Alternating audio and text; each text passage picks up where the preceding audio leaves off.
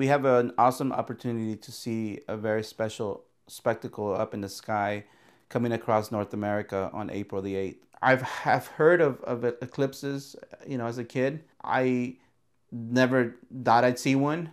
And then when I saw it for myself, I understood. I understood what the hype is about.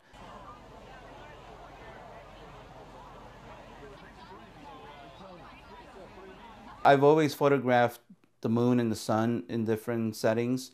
So when the eclipse happened in 2017, I was really excited. I was learning on the fly.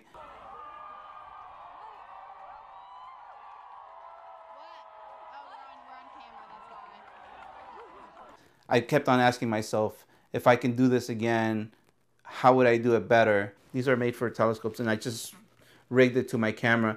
It's a solar finder. And so what's really cool about this is you don't have to look at the sun to be able to tell where the sun is. These two little pinholes, when you line it up with the sun, it'll cast a light on the back element here.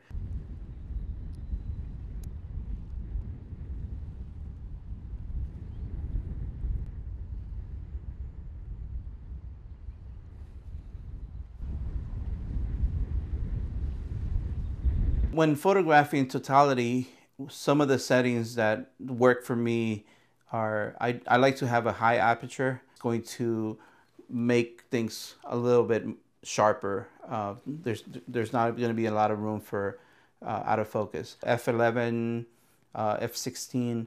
In 2017, I used ISO 1250 at 500 of a second.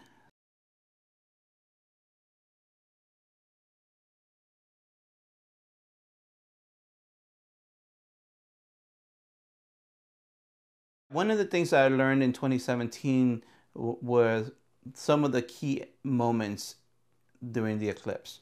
You want to get the beginning, middle, and end.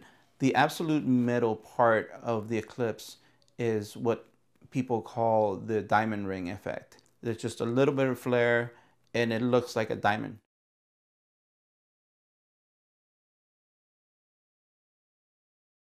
To get the corona shot, what's really important is you want to have your camera steady.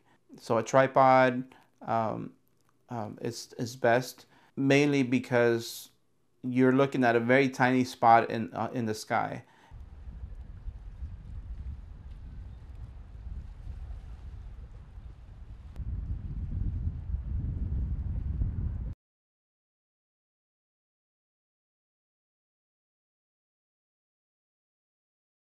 Most important thing I tell people is you really have to be mindful of the safety. You have to have the right equipment. I made my own, and so what's really cool about this is it's all handmade. I use cardboard, styrofoam, and a sheet of filter that you can get pretty inexpensively through a lot of retailers. Just take this off, because during totality you'll be able to just rip this off, see it. You can take off your glasses and look at it without any danger. The hotter this will get. It's all about the experience, just being able to take your own picture of it. Those big scene images of people around you, those are the ones that your iPhone will definitely get.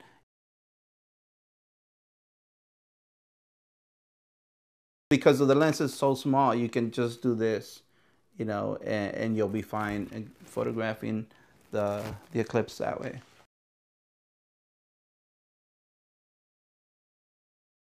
The other thing is these items can get very hot too, because they're being looked at straight at the sun. A good tip is you take a white towel or light colored towel and you hang it over your equipment so that it doesn't get too hot.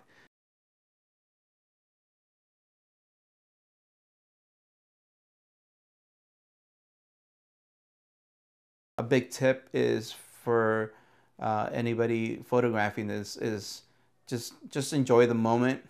Enjoy the people you're around with. You're sharing an experience that you'll remember forever.